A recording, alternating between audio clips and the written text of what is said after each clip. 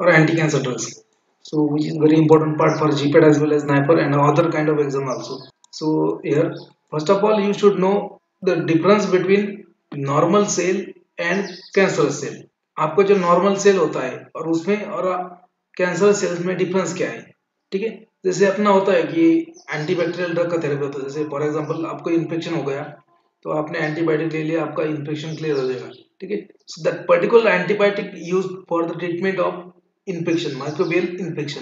Microbial infection means that is a microorganism which is a other living system and your body is a another living system. So they used to get entry in your body, in your system, and cause infection to you. Okay, but there is a difference in the cellular aspects of microbe cellular aspect of microbes and your cell aspect. आपका जो cell है उसमें और microbe का cell जो है, micro organism का, bacteria का सेल जो है, उसमें डिफरेंस है. There are certain differences like metabolism difference is there, then structural difference is there.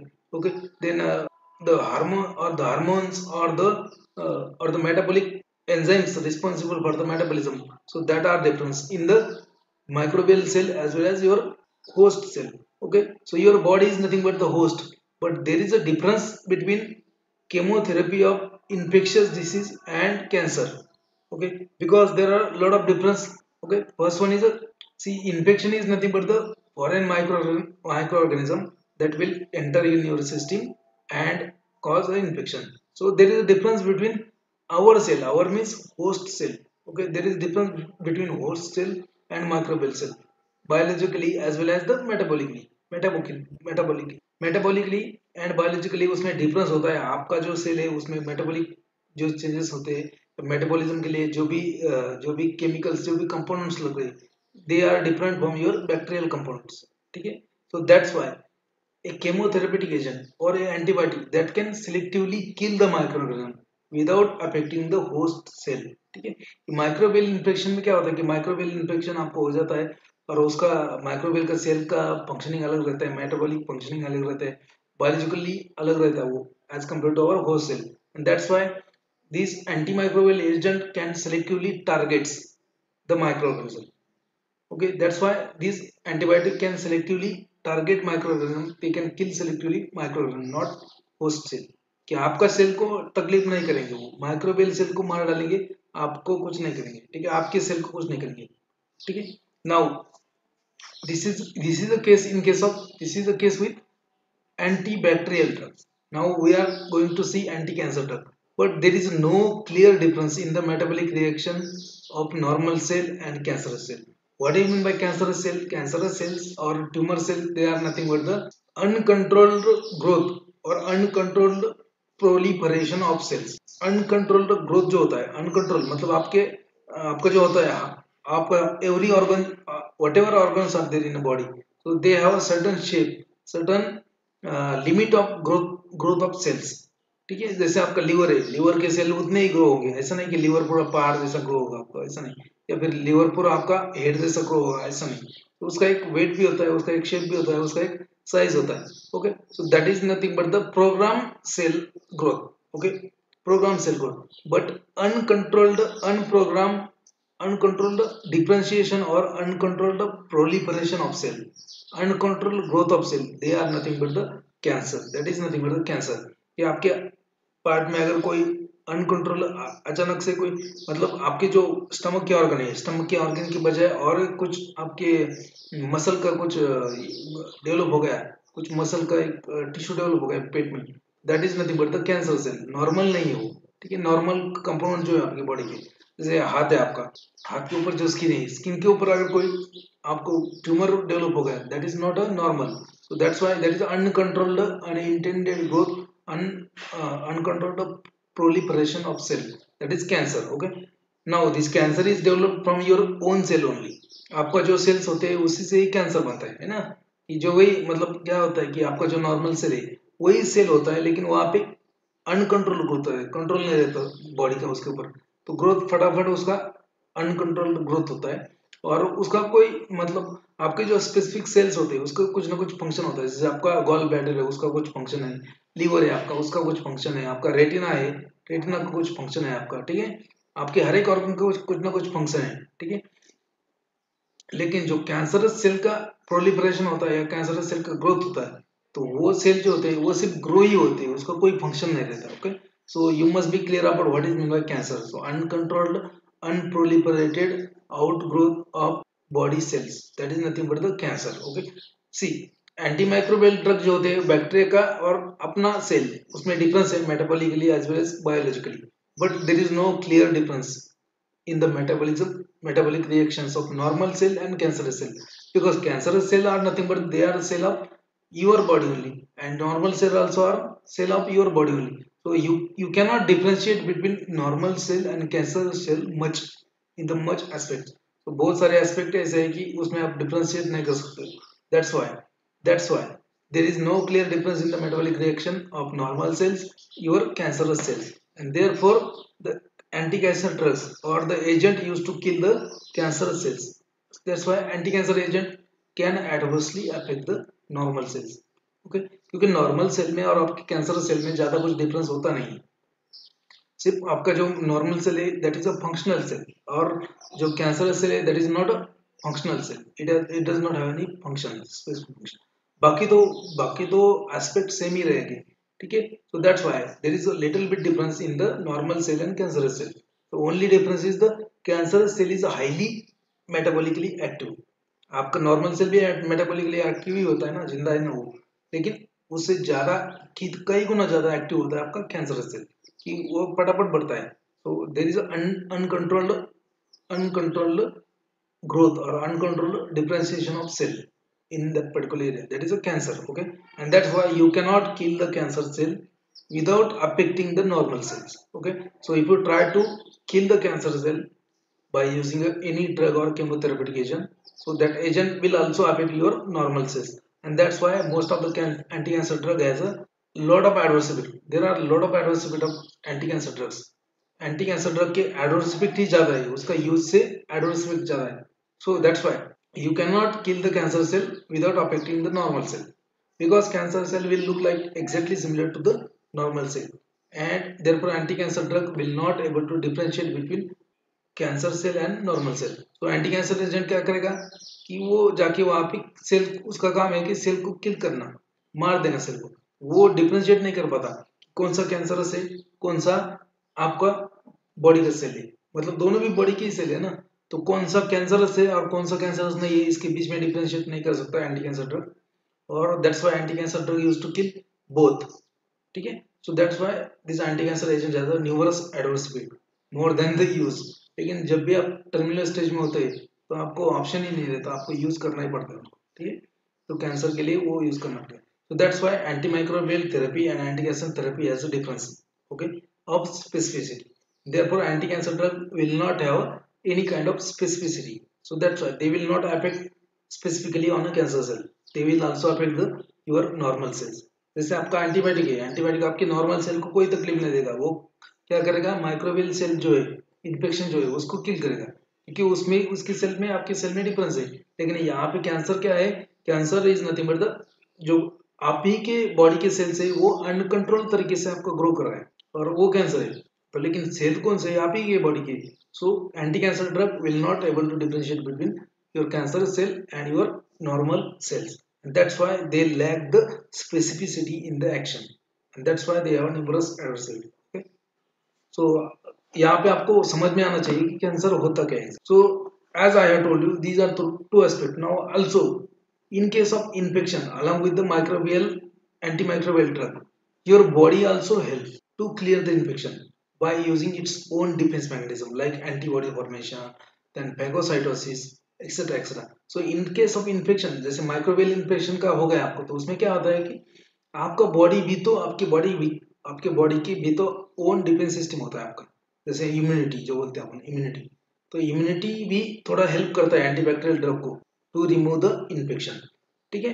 तो in case of microbial infection your body also help to the antibacterial drug by using its own defense mechanism like antibody formation, phagocytosis, etc.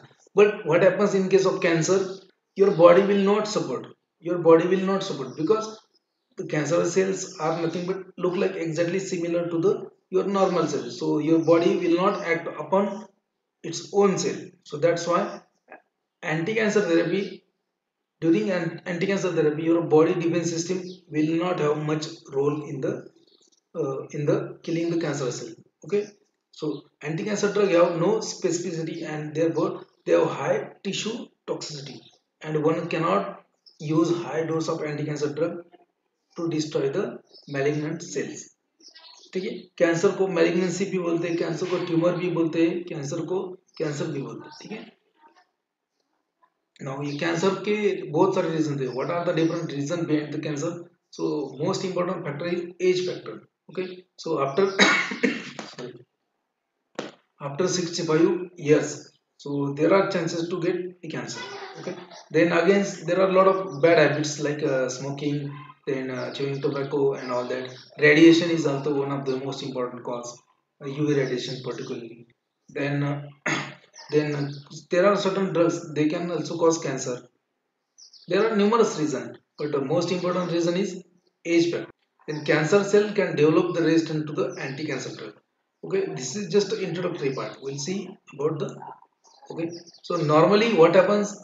Suppose that this is your cell. Okay, now cell, how cell used to multiply? Mitosis and meiosis. There are two process, mitosis and meiosis. तो mitosis जो होता है वो तो नहीं, meiosis जो होता है वो तो नहीं है, लेकिन यहाँ पे माइटोसिस होता है आपके सेल्स में. तो उसमें डिफरेंट डिफरेंट फेजेस है उसका.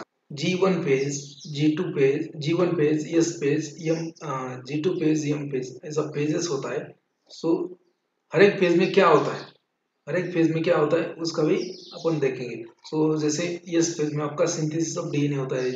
जी यहाँ पे G0 फेज भी होता है, G0 phase, G1 phase, S phase and G2 phase. So these are the phases of your cell cycle. ठीक है, यहाँ पे ये अपन देखेंगे नेक्स्ट स्लाइड में डिटेल में. Now first, what do you mean by carcinoma? Okay, what is mean by carcinoma?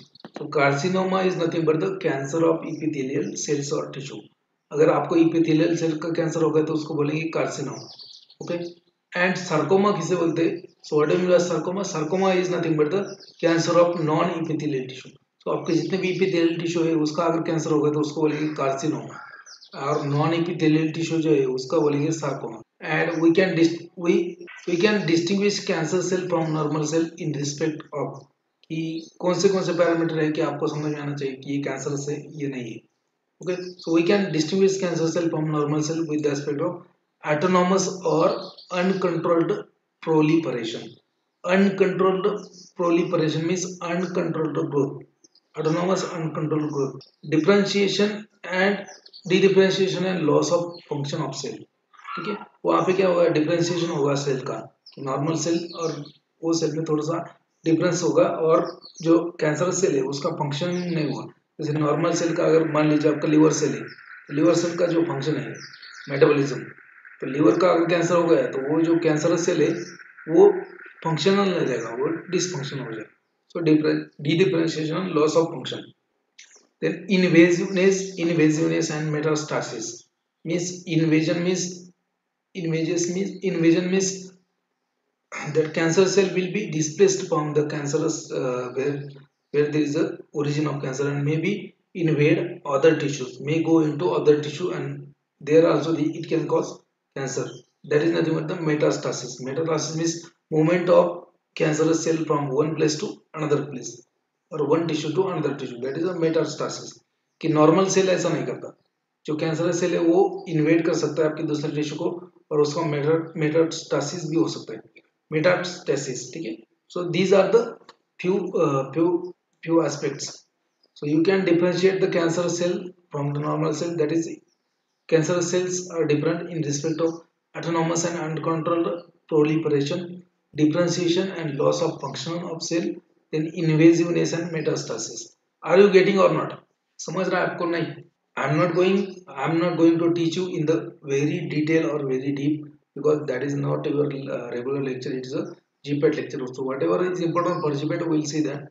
Now normal cell cycle और proliferation. Normal cell आपका कैसे मल्टीप्लाई होता है?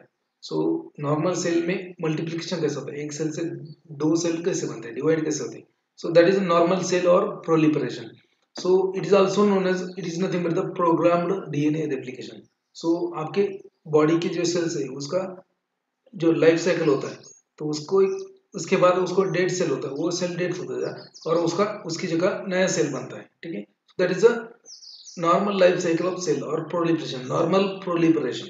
सो नॉर्मल प्रोलिफरेशन कैसे होता है, नॉर्मल सेल का मल्टीप्लिकेशन कैसे होता है, तो that is govern by programmed DNA replication. Okay, so mechanism is same for all dividing cells. Okay, जितने भी सेल्स होते हैं बॉडी के, सो उसके लिए ये मैकेनिज्म सेम ही रहता है। And it has a 5 phases। So normal cell cycle consist of 5 phases। So first phase is your G0 phase। First one is G0. It is also known as a resting phase or gap zero phase. Okay, so it is a non-proliferative phase. It is a non-proliferative phase. इसमें क्या होता है कि cell will prepare itself for the multiplication. Okay, so adaptation period होता है उसका. So G0 is nothing but the resting or gap zero. It is nothing but the non-proliferative phase.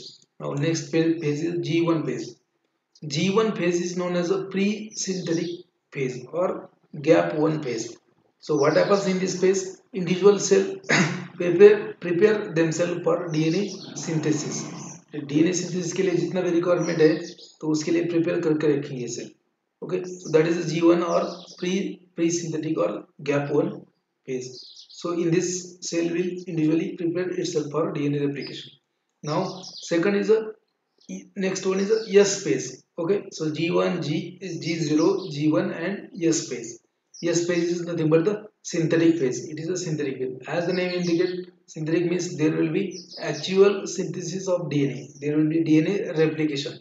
जो बाकी का जो प्रोसेस है डीएनए रेप्लिकेशन में कौन से एंजाइम्स है, क्या है, कैसे होता है process, we have seen in the biochemistry. Okay, so actually this DNA synthesis will be taken in the synthetic phase. Now next phase will be G2 phase, or it is known as a post-synthetic phase or gap 2 phase. So in this, whatever DNA is synthesized in the S phase, that is checked, that is corrected whether it is correct or not. So accuracy of DNA replication is determined in this stage, and if any errors are there, they are corrected in this G2 phase. Okay, तो यहाँ पे क्या होगा, यहाँ पे कुछ नहीं, rest रहेगा सेल, वो प्रिपेयर करेगा, नॉन प्रोलिफरेटिव फेज बनती है, फेज बोलते हैं उसको। और इसमें क्या होगा, सेल विल प्रिपेयर आपको मल्टीप्लाई करने के लिए उसको जो भी है प्रिपरेशन करेगा। उसके बाद G1 फेज जो है उसमें क्या होगा कि सेल जो है उसके डीएनए के लिए प्रिपेयर करेगा, डीएनए रेप्लिकेशन के लिए प्रिपेयर होगा। इस फेज में क्या होगा, एक्चुअल डीएनए रेप्लिकेशन होगा, डीएनए सिंथेसिस होगा। बाद में G2 फेज में क्या होगा कि जो डीएनए सिंथेसिस हो गया है ऑलरेडी, तो उसका करेक्ट हो गया या नहीं हो गया, या फिर उसका कुछ post transcriptional modification, post replication modification. So accuracy of DNA replication is determined, and if any errors are there, it is corrected by using various kind of enzymes. Now next one is a M phase. Next one is a M phase, known as a mitotic phase. So replicated DNA chromosomes are separated into two nuclei. Okay, two daughter nuclei. Dead cell may re-enter the cycle by dead cell में री-एंटर the cycle of above phases. ठीक है, last phase होता है phase M, first phase होता है phase 0। सो G1, G2, S, M ये सब phases होते हैं इसके, ये चलते रहते हैं। मतलब नया सेल बनेगा, वो उसका लाइफ स्पैन होने के बाद वो डेड हो जाएगा, फिर उसका नया सेल बनेगा उसकी जगह पे, तो ये लाइफ साइकिल कंटिन्यू होता रहता है। So that is a normal cell cycle और proliferation of cell, normal cell. Now cancer is nothing but the uncontrolled growth of your cell. आपको ये फेज मालूम होना चाहिए किसमें क्या होता है, ठीक है, because anti cancer drugs they will act on a sudden phase, और कुछ एंटीबायोटिक, कुछ एंटी कैंसर ड्रग होते हैं कि वो माइटोटिक फेज पे एक्ट करेंगे, कुछ एंटीबायोटिक होते हैं वो जो आपका सिंथेटिक फेज है डीएनए सिंथेसिस उसके ऊपर एक्ट करेंगे। तो इसलिए ये नॉर्मली होता है, ठीक है।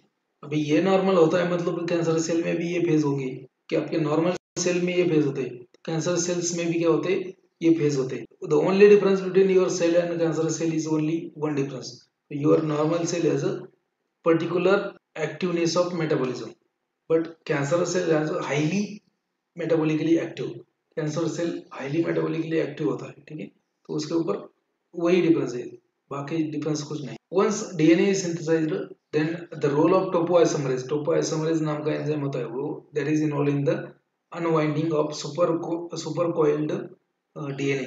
जो डीएनए रेप्लिकेशन होने के बाद जो कॉइलिंग होता है उसके ऊपर वो अनवाइंड करता है topoisomerase 1 and 2. Topoisomerase 1 and 2 has an important role in the DNA replication. The cell cycle transition between G1 and S, G1 and S phase and G phase and M phase is regulated greatly in a proper manner, proper cell division. So okay, so cell cycle transition between G1 S and S and M means जो stages है phases है cell cycle का वो regulated है, strictly regulated होता है, वो greatly इन orderly manner regulate होता है और प्रॉपर सेल डिवीजन. ऐसा नहीं कि ये नॉर्मल सेल में तो रेगुलेटेड होता है, नॉर्मल सेल में क्या होता है कि प्रॉपरली रेगुलेशन होता है किसका transition G1 to S phase में कैसे जाएगा सेल, G2 जी फेज से एम फेज में कैसे जाएगा, ये रेगुलेटेड होता है आपके नॉर्मल सेल में. लेकिन कैंसरस सेल में क्या होता है, सो ये अनरेगुलेटेड होता है. ठीक है. Now, the cell cycle transition between G1 and S phase and G and M phase is regulated greatly for a proper cell division, and minimum errors checkpoints are determined by protein kinase, cyclin dependent kinase. एक CDK नाम का enzyme होता है, वो check करेगा, क्या check करेगा कि सेल डिवीजन प्रॉपरली हुआ है या नहीं हुआ है. अगर नहीं हुआ है तो उसको मार देगा वो सेल को. ठीक है. So checkpoints are determined by protein kinase, cyclin dependent kinase (CDK). Now, the progress of cell cycle depends upon the balance between positive and negative regulatory factors or regulatory force. So cell cycle का जो progress है, कैसे cell multiply हुआ, उसका जो progress है, that is determined by two factors. First one is a positive and second one is a negative factor. Positive factors will promote the मतलब आपको G0 फेज में है तो G1 फेज में कब जाएगा, तो that is because of the positive factors. And G1 phase से G2 फेज में नहीं जाना है सेल को, सो वो नहीं जाएगा. वो कौन डिसाइड करेगा, negative forces. Okay. So positive force includes the CDK मतलब ये साइक्लिन डिपेंडेंट काइनेज, उसका है पॉजिटिव फंक्शन, मतलब चेक पॉइंट करने का और उसको आगे ढकेलने का नेक्स्ट सेल में. Negative forces includes tumour suppressor gene, is known as a P53 gene, tumor suppressor gene. Okay, so it is a negative force. Okay, now in case of cancer this gene is affected, tumor suppressor gene ये affect होता है, उसकी वजह से क्या होता है, so there is no control, so there is a control release होता है और फिर वो सेल मल्टीप्लाई होते रहते हैं. when there is a damage to DNA, these inhibitors normally stop the cycle. जैसे ट्यूमर सप्रेसर जीन जो, when there is a damage to DNA, these inhibitors normally stop the cell cycle and allow DNA to repair. If repair is not successful, cell will undergo series of programmed biochemical death known as apoptosis. यहाँ पे क्या होता है कि normally cell जो multiply होता है उसमें अगर डीएनए में कुछ डैमेज हो गया है, मतलब डीएनए प्रॉपर नहीं बना है, तो वो चेक करेगा आपका कौन, ये दो फैक्टर्स.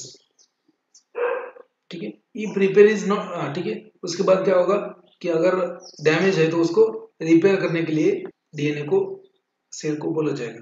अगर रिपेयर सक्सेसफुल होता है तो वो सेल आगे के स्टेज में जाएगा. अगर रिपेयर सक्सेसफुल नहीं होता है तो वो सेल वहीं पे उसको मार दिया जाएगा. So when there is a damage to DNA, these inhibitors normally stop the cell cycle and allow DNA to repair. If the repair is not successful, cell will undergo programmed biochemical death known as apoptosis. Okay, यहाँ पे apoptosis bold में होना चाहिए. ठीक है. So apoptosis is nothing but the programmed cell death. Now this programmed cell death prevents the organism from abnormal cell, from the development of abnormal cell. Programmed cell death होता है body में, तो उसका क्या, उसका इम्पैक्ट क्या है, उसका इन्फ्लुएंस क्या है, उसका इन्फ्लुएंस क्या है, to prevent the organism from abnormal cell development of abnormal cell and remove the abnormal cell during development and differentiation. So therefore act as a first line defence against the mutations. जो भी DNA में damage होगा है या फिर उसको बोलते हैं म्यूटेशंस. ओके. तो म्यूटेशन होने के बाद अगर ऐसा समझ में आया कि म्यूटेशन होगा यहाँ पे सेल, तो वो सेल डेथ हो जाएगी, डेथ किया जाएगा उस सेल को, प्रोग्राम सेल डेथ बोलते हैं. And renewal of cell with normal abnormal. Okay, so renewal of cell with normal DNA, that could be a probable malignant cell. Now cell cycle control disturbed in the cancer cell cycle control is disturbed in the cancerous condition. जिसको cancer हो गया उसका cell cycle क्या हो गया, disturb हो गया। सो cell cycle control disturbed by following reason in the cancer cell. कौन से रीजन है उसके, cell cycle control disturbed by following reasons in the cancer cell. First reason क्या है, एबनॉर्मल ग्रोथ फैक्टर फंक्शनिंग। अगर जो ग्रोथ फैक्टर होता है वो अगर एबनॉर्मल मतलब ज्यादा फंक्शनिंग करेगा तो ऑब्वियसली उसका कैंसर डेवलप हो सकता है। Abnormal growth factor functioning, then abnormal CDK function. ये जो है साइक्लिन डिपेंडेंट काइनेज, इसका काम क्या है, चेक करना weather DNA whatever DNA is being replicated, whether DNA is being synthesized, whether it is a correct DNA or not. So it is a function of CDK. CDK मतलब cyclidine dependent kinase. Cyclidine dependent kinase उसका role है। तो abnormal function of CDK will result in the cancer. Then faulty DNA synthesis will also result in the cancer cell. Then abnormal decrease in the negative regulatory process. The tumor suppressor gene P53 gene, it is a negative force. Abnormal decrease in this tumor suppressor gene will also cause cancer. So abnormal decrease in the negative forces due to mutation in the tumor suppressor gene, so it leads to cancer. So these are the reasons for cancer. Now anti-cancer drug may be, anti-cancer drug may act on a various phases. So anti-cancer drug may be phase specific cell cycle, ये important GPAT में आता है, phase specific cycle और phase specific cell cycle active agents, कि हर एक stage पे कोई agent active है तो उसको बोलेंगे phase specific drugs. Okay, phase specific cell cycle active agent. For example anti metabolites, anti metabolite जो होता है जैसे आपका 5 फ्लोरो यूएसएल हो गया, मिथोट्रिक्सेट हो गया, सो they will act in S phase, that is a synthetic phase. Okay, so methotrexate, then folate antagonist, that is a folate antagonist, so it will act on a space 5 fluorouracil extra। वो सब जो drug है वो anti metabolites and they will act in a ES phase, synthetic phase. Then Vinca alkaloids will act on a M phase, so it is known as a spindle poison. Vinca alkaloids is known as a spindle poison, so they will act on a mitotic phase। जब उसका ये होगा daughter DNA बनेगा तो उसका जो cell बनेगा तो स्पिंडल फॉर्मेशन होता है तो उसको डिस्टर्ब करेगा Vinka. Then non phase non specific or non phase specific, okay, these drugs can damage DNA at any phase. For example, in case of alkylating agent, then antitumor antibiotics, so these antitumor antibiotics and alkylating agent, they damage the DNA at any stage, there is no specific stage। Okay, so those drugs are a non-specific phase drug or phase non-specific drug। So first one phase specific cell cycle एक्टिवेशंस, मतलब वो drug जो either S phase पे act होंगे या फिर M phase पे act होंगे या फिर जी1 फेज पे एक्ट होंगे ऐसा।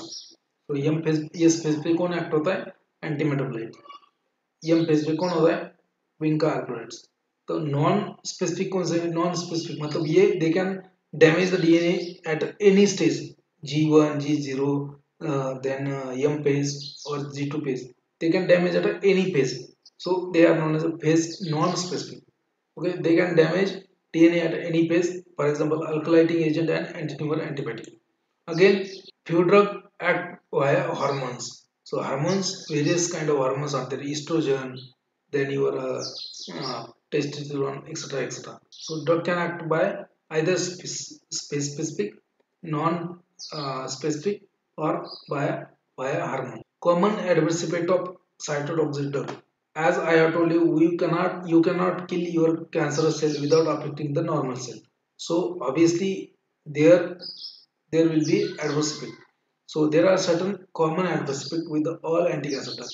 एंटी कैंसर ड्रग, कैंसर का ट्रीटमेंट जिसका हो गया है, सबसे पहले उसका क्या होगा, सबसे पहले उसका इम्यूनिटी कम होगा। ठीक है, इम्यूनिटी कम होगा because of your bone marrow suppression.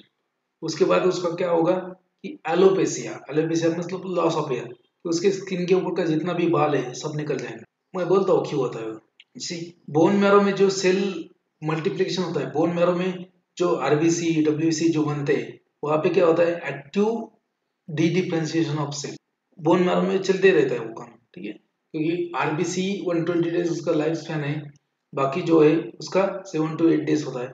So there is a continuous production of these kind of cells in the bone marrow. That's why they are metabolically active and there is a differentiation in the bone marrow. And that's why anti-cancer drug they attack on a cells where there is a metabolism is active.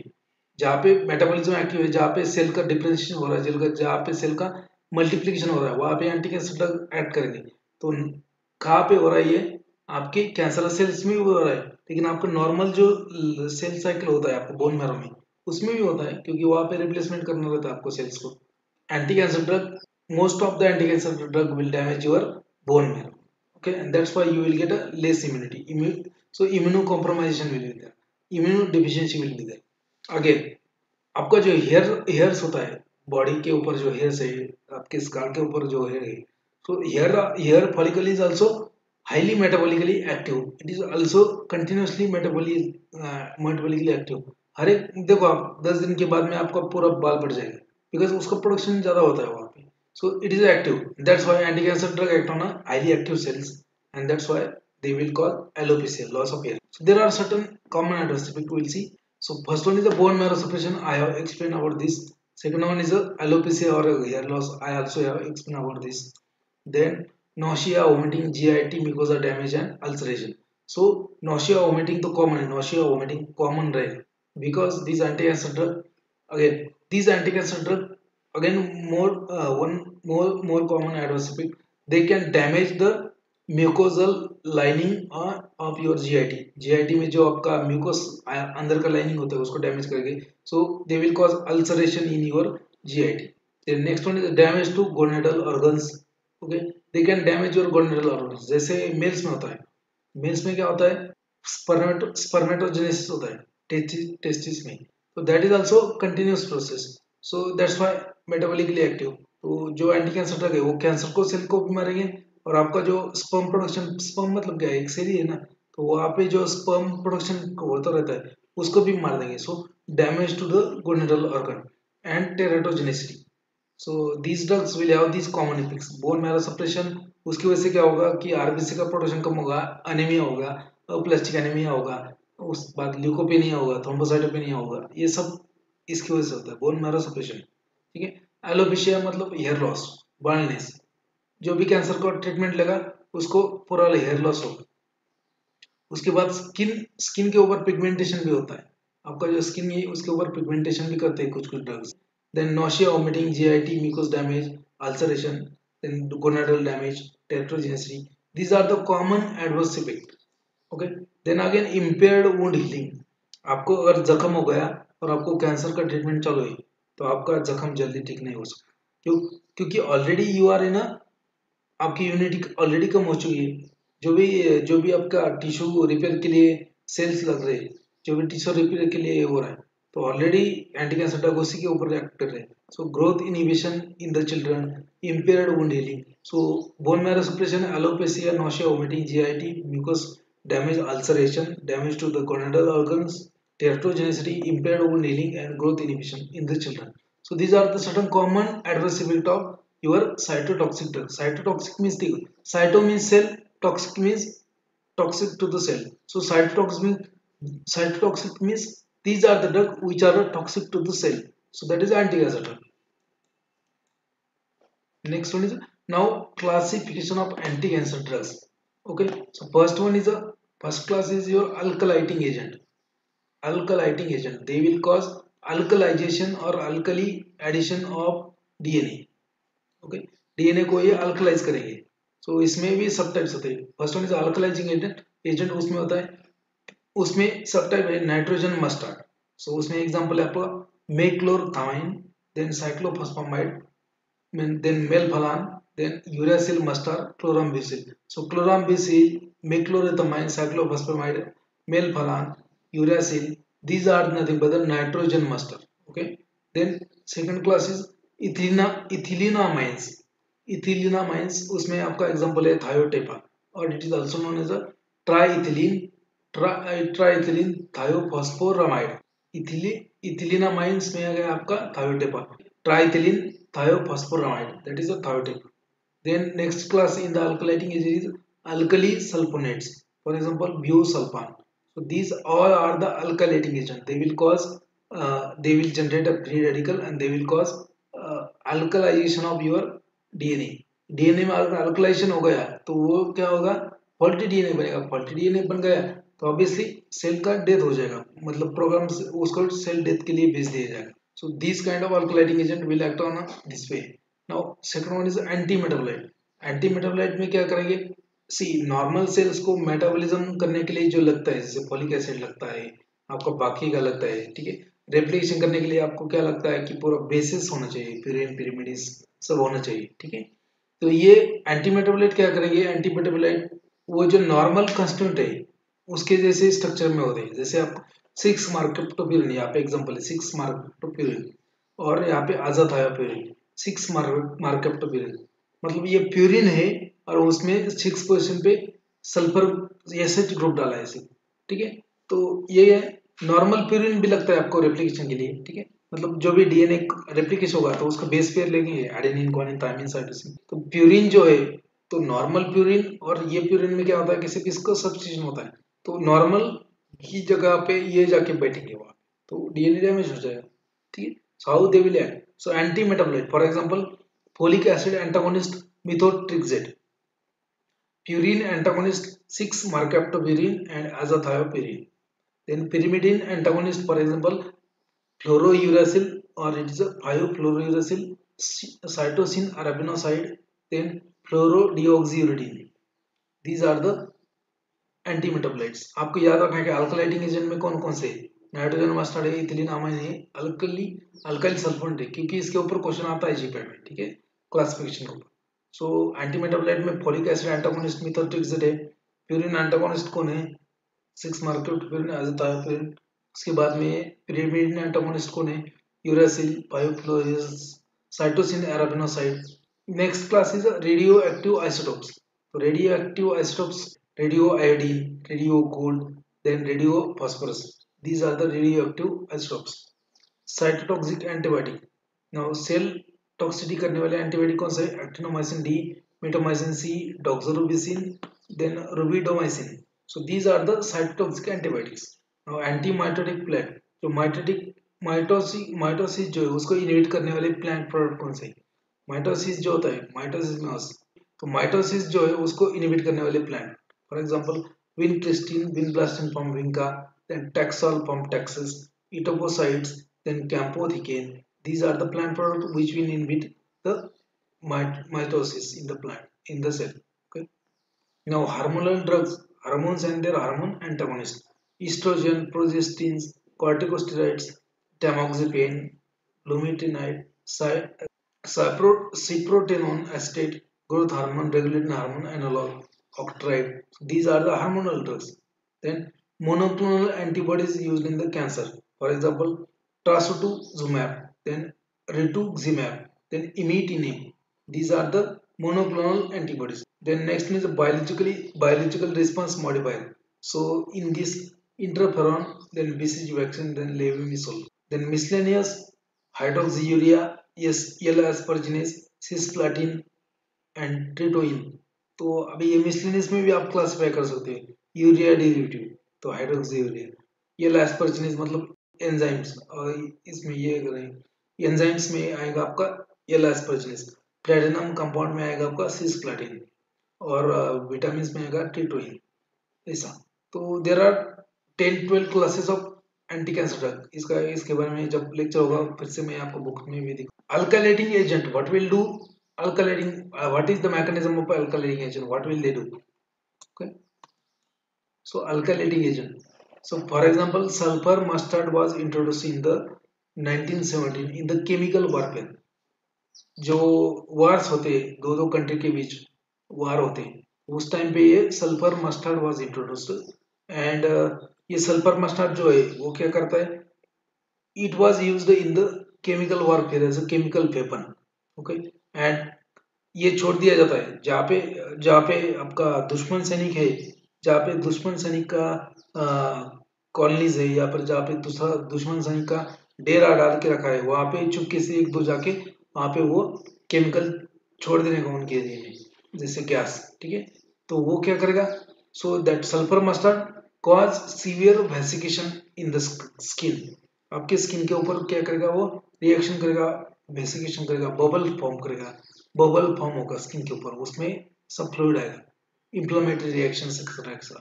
So that will cause irritation, inflammation, then skin bubble on skin with fluid. So after that, because of infection, the soldier will die. अगर आपको soldier ही नहीं लड़ने के लिए तो आप क्या युद्ध करेंगे, ठीक है। तो that's why chemical weapons where used.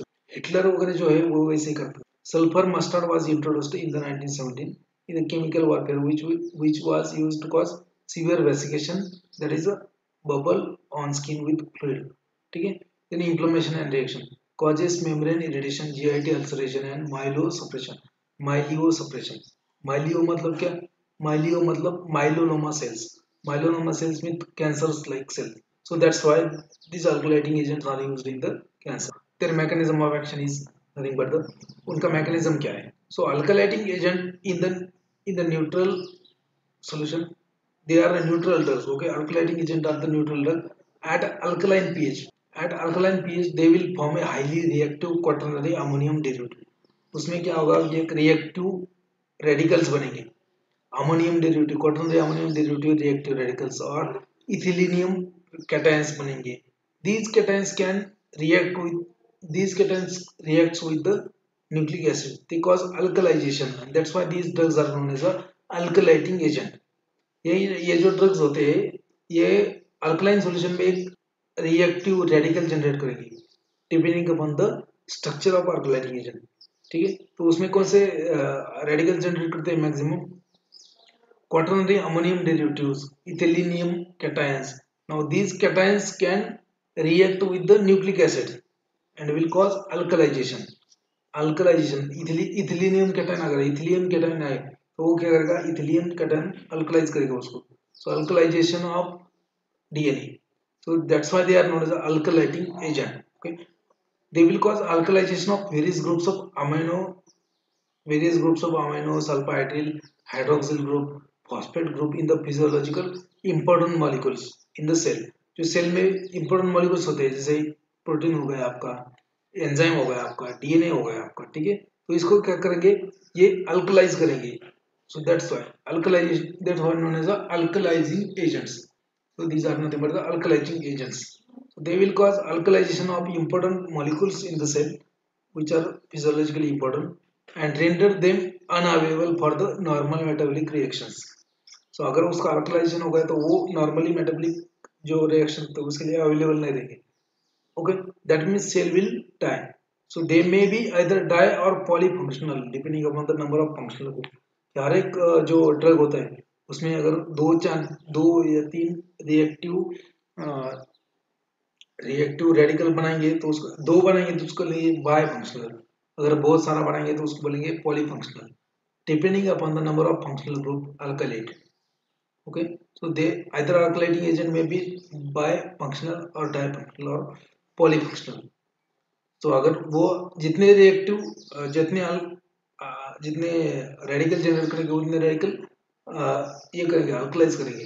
अगर दो टाइप के रेडिकल जनरेट करता है आपका अल्कलाइटिंग एजेंट तो उसको बोलेंगे बाय फंक्शनल, और अगर दो तीन टाइप का ज्यादा टाइप का रेडिकल जनरेट करता है उसको बोलेंगे polyfunctional depending upon the number of functional groups अल्काइलेटेड। Now मेक्लोरइथामाइन is an alkylating agent which rapidly undergo such intermolecular transformation to generate active radicals in the aqueous solution। So that's why this meclorethamine is not given orally, it is given only in a injectable। ये आएगा आपको बाद में। As alkylating agent are nucleophilic, they react with the nucleic acid bases। जो आपका purine, pyrimidine है, thymidine वगैरह उसके साथ में रिएक्ट होता है वो और उसको इनएक्टिव बना देता है, मतलब डीएनए सिंथेसिस में अगर वो जाएगा तो डीएनए फॉल्टी बन जाएगा, ऑब्वियसली वो बाद में डेथ हो जाएगा। So as अल्कलाइटिंग agents are nucleophilic, they react with the nucleic acid and inhibits the DNA synthesis, also cause the cross linking of DNA, stands in the resting as well as dividing cells, and thus they will interfere with the cell replication।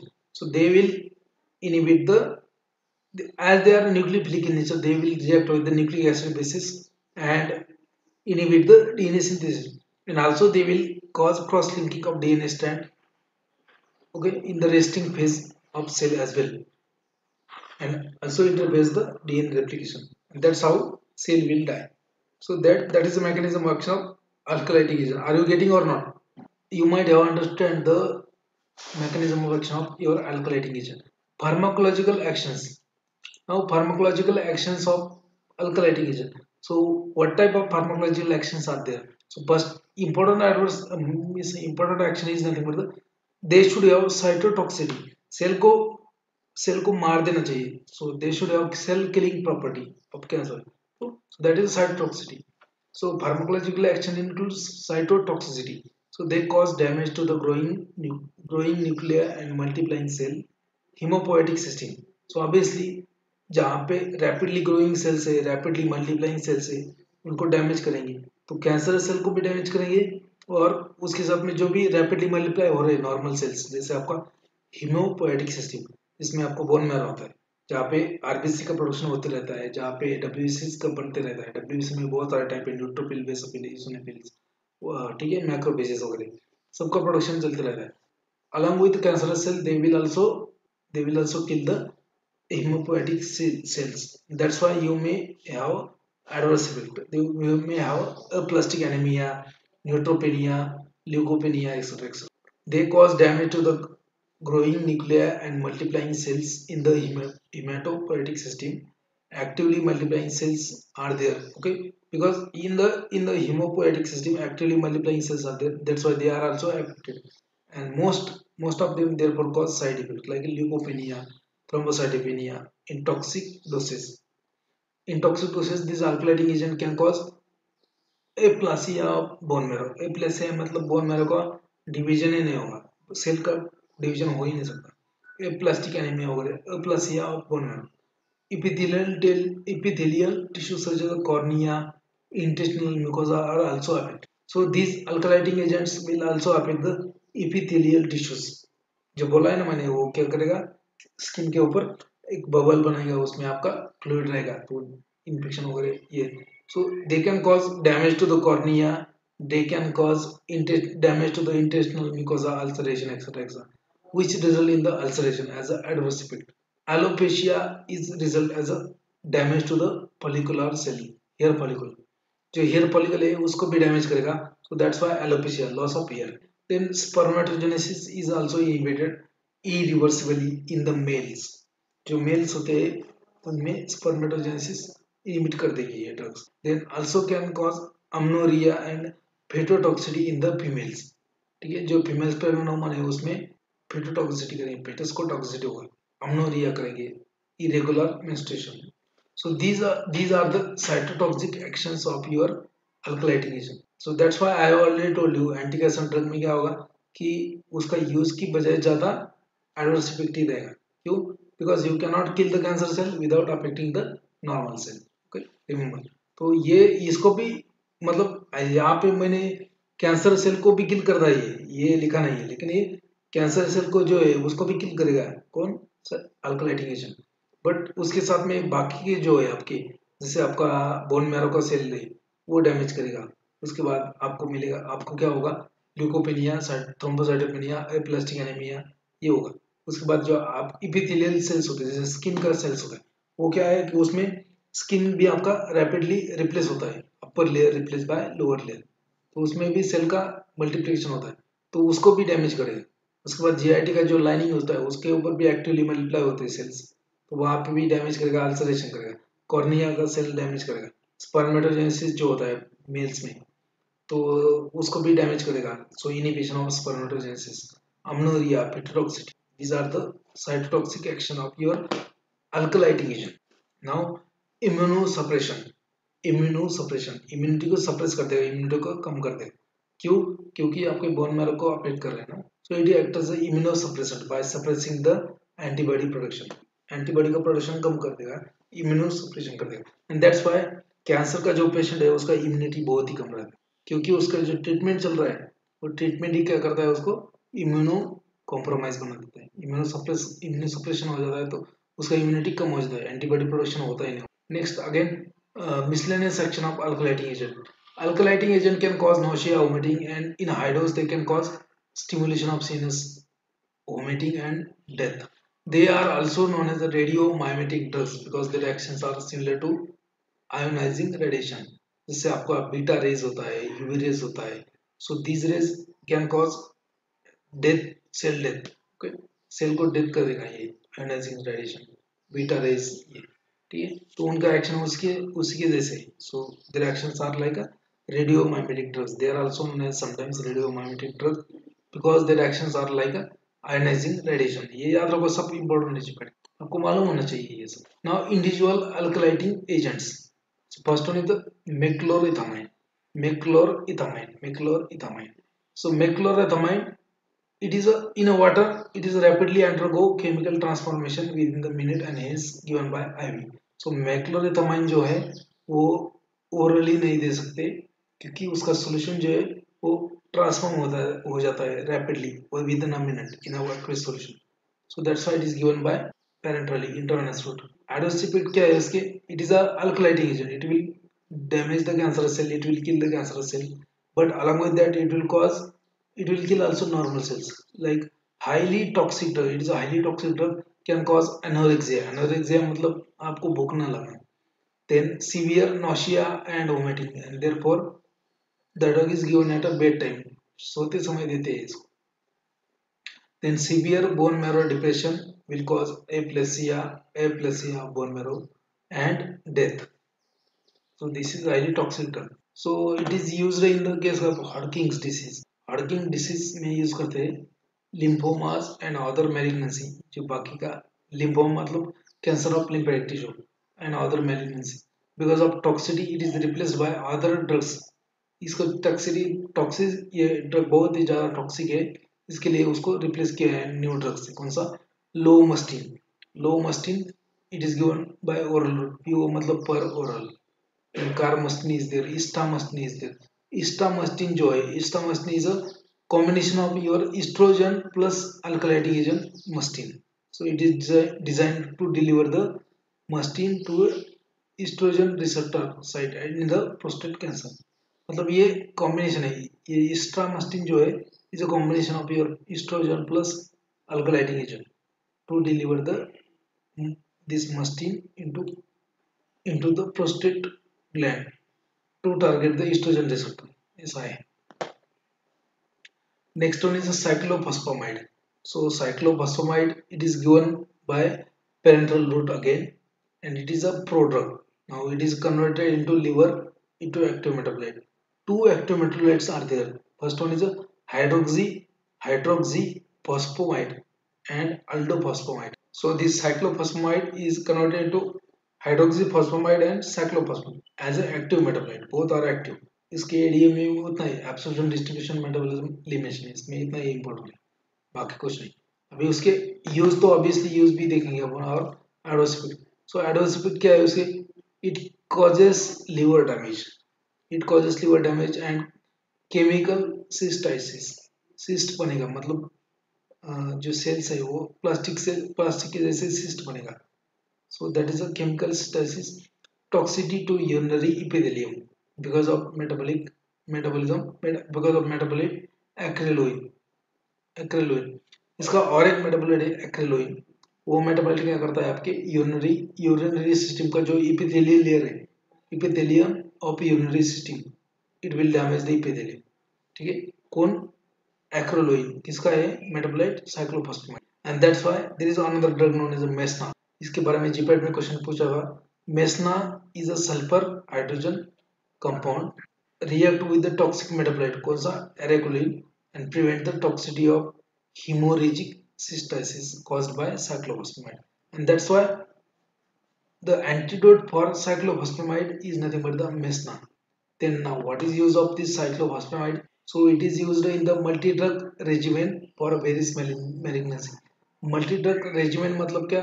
ये अकेले use नहीं करेंगे, इसके साथ में बहुत सारे दूसरे भी ड्रग यूज करेंगे. So multi drug regiment for various kind of malignancies. Malignancy मतलब he used to treat the chronic lymphocytic leukemia, then lymphoma, then solid tumors. It is used as immunosuppressive drug. जिसको cyclophosphamide का treatment होगा उसका इतना immunity weak होता है कि जैसे घर के बाहर निकला हो तो उसको इन्फेक्शन हो जाएगा.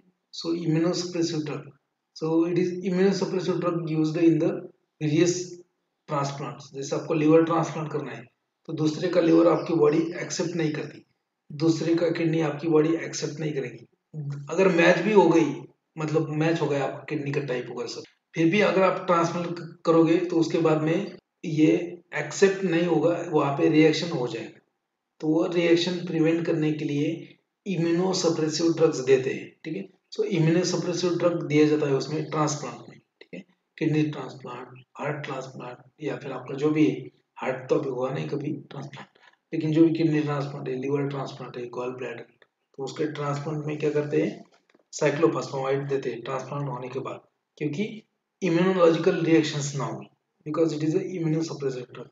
कि ऐसा नहीं कि आप लोग का ट्रांसप्लांट हो गया किडनी का, दूसरी किडनी लग गई आपको और वो आपके बॉडी ने उसको, वो दूसरी किडनी को as a foreign antigen recognise किया और फिर अपनी बॉडी एंटीजन एंटीबॉडी रिएक्शन होगा, फिर वो ऑर्गन रिजेक्शन होता है. सो organ, to prevent the organ rejection in the body, so immunosuppressive drugs are given.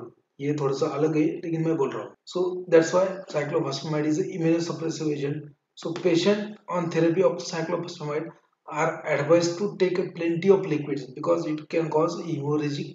Okay, ये important है. इसका एडवर्स इफेक्ट क्या है याद रखो. और ये मेस्टा के बारे में याद रखो. ये यहाँ पे इसका याद रखो, इस्टामस्टिन इज एस्ट्रोजन प्लस मस्टिन, ये भी याद रखो. इसका यूज याद रखो. हॉटकिन डिसीज, कैंसर है हॉटकिन डिसीज, मतलब क्या है, cancer. Now next one is मेलफ्लान. मेलफ्लान, ठीक है. मेलफ्लान is a drug, it's again अल्कलाइटिक agent.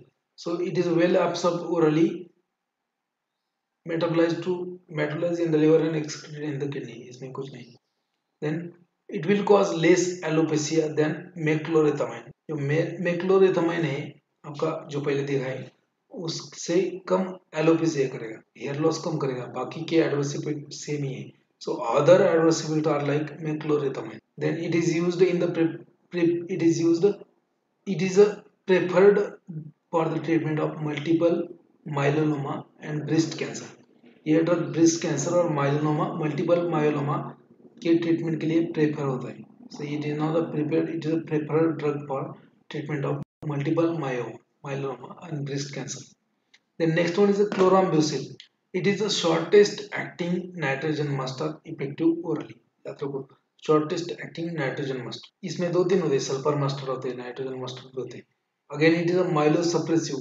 This drug is a myelosuppressive. Okay, which is which is the dose dependent and can be reversed. So this chlorambucil is a myelosuppressive. मतलब आपके जो muscle है उसको भी suppress कर, muscle cells उसको भी suppress करेगा. It is dose dependent and it can be reverse. It likely to cause alopecia, मतलब कभी कभी करता है, less likely to cause alopecia, कभी कभी करेगा, नहीं तो नहीं भी करेगा. एलोपेसिया मतलब hair loss. Then now this chlorambucil is a drug of choice in the chronic lymphatic leukemia. Drug of choice in the chronic lymphatic leukemia, effective predominant against malignant cell.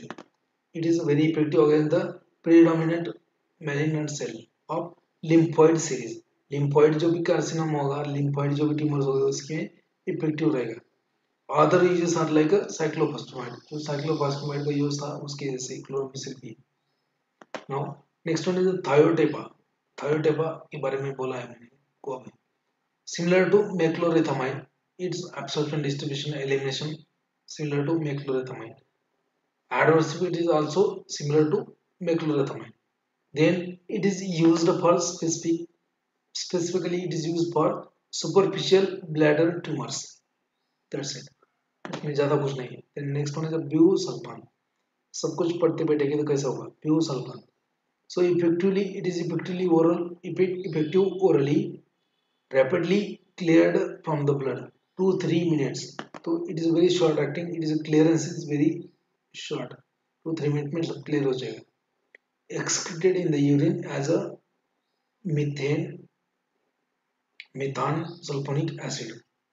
Busulfan जो है, it is excreted in the urine as a methane sulfonic acid. Methane sulfonic acid और methane sulfonic acid.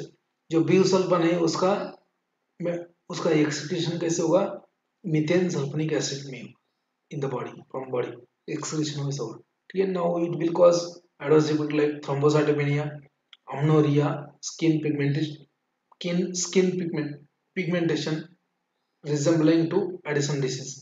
Edison disease में जो growth hormone ज्यादा होता है उसकी वजह से जो पिगमेंटेशन होता है उसकी वजह से, देन इट कैन कॉज गायनेकोमास्टिया। गायनेकोमास्टिया मतलब क्या, उसको बोलेंगे गायनेकोमास्टिया। जेंट्स का एक आवाज का एक पिच होता है, मर्दानगी होती है उसकी आवाज में, अगर वो लेडीज जैसे आवाज आ रहा है जेंट्स में, उसको बोलेंगे गायनेकोमास्टिया।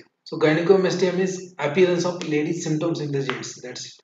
देन पल्मोनरी फाइब्रोसिस, पल्मोनरी में फाइब्रोसिस करेगा। So these are the adverse effect of प्यूसल्फान। Then it is used, what is used, so therapeutic use, it gets largely bound to the nuclear and causes depression of granulocytes and platelet production. So drug of choice in the treatment of chronic myeloid leukemia. So these are the structures of alkylating agent, मेक्लोरिथामाइन। Okay, सो इसके नाम में ये लगा है मेक्लोरिथामाइन, ठीक है। मेक्लो मतलब chlorine, क्लोर में मतलब मिथाइल, ठीक है। मेक्लोरिथामाइन में मतलब मिथाइल, क्लोर इथामाइन, देखो ये क्लोर इथामाइन मतलब इथाइल अमाइन, ठीक है। ये जो क्लोरो, ये कार्बन, एक कार्बन और ये अमाइन, सो क्लोर इथामाइन। सो मेक्लोर इथामाइन methyl chloro, then chlorambucil. Chlorambucil ये ब्यूटरिक, फिनाइल ब्यूटरिक एसिड होता है, फिनाइल ब्यूटरिक एसिड डेरिवेटिव। ब्यूसिल मतलब ब्यूटरिक एसिड, ये याद रखो, ये तीन CH2 3 टाइम्स COH मतलब ब्यूटरिक एसिड, ये फिनाइल ब्यूटरिक एसिड है। और इसमें क्लोराम्ब्यूसिल क्यों बोलेंगे इसको, डाइक्लोरोइथिलीन रहेगा, डाइक्लोरोइथिलीन amine, डाइक्लोरोइथिलीन amine phenyl butyric acid, that is chlorambucil. Then busulfan, busulfan मतलब ये देखो यहाँ पे it is a sulphur mustard, busulfan is a sulphur mustard. यहाँ पे देखो यस, SO2 जो रहेगा ये डबल रहेगा, तो ब्यूसल्फान। देन साइक्लोफॉस्फेमाइड, साइक्लोफॉस्फेमाइड मतलब ये साइक्लिक फॉस्फोमाइड, साइक्लिक अमाइड है, साइक्लिक अमाइड मतलब रिंग में अमाइड है, देखो NH, अमाइड मतलब CNH डबल बॉन्ड O, ठीक है। तो C की बजाय नॉर्मल अमाइड होता है, नॉर्मल अमाइड में C होता है, NH डबल बॉन्ड O, तो ये क्या है, फॉस्फोमाइड है। फॉस्फोमाइड मतलब C की बजाय फॉस्फेट, फॉस्फोरस, सो NH double bond O, cyclophosphamide, cyclic ring में फॉस्फोमाइड। It is also again alkylating agent, mail फलान, ये मेल फलान। सो स्ट्रक्चर उतना इंपॉर्टेंट नहीं है, तो मेडिसिनल केमिस्ट्री उसका इंपॉर्टेंट नहीं है, इसलिए डायरेक्टली दोनों साथ में ले रहा हूँ।